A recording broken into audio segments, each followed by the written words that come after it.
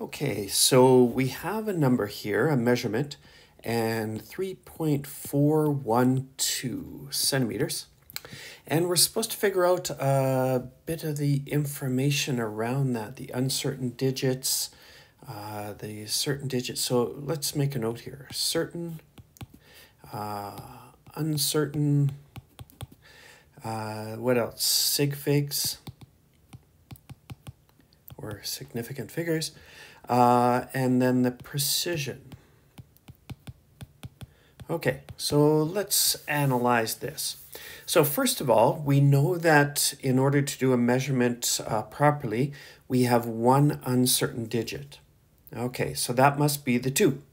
It's our last digit. So we can mark that as our uncertain digit. And that means that everything else is a certain digit. So we can say the 3 is certain, the 4 is certain, and the 1 is certain. Okay, so next, sig figs. And so our significant digits, or significant figures, is the total number of digits that were used in our measurement if done properly. So that includes both the certain and the uncertain digits. So we have the 3, the 4, the 1, and the 2. So we have 4 sig figs. And the last is the precision. Now, in order to think this through, we have to stop and say, okay, if the 2 is uncertain, then our last certain one is that 1.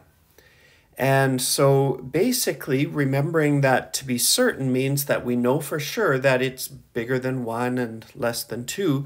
And so in order to be able to determine that, it means that this must have been one of them that was on our scale, or was for precision. And so what position is that? It's not the tenths, it's the hundredths. So we can say it's 0.01 centimeters is the precision. That 1 that we had up there is the last digit that we're certain of, so that was part of the precision. And that's it.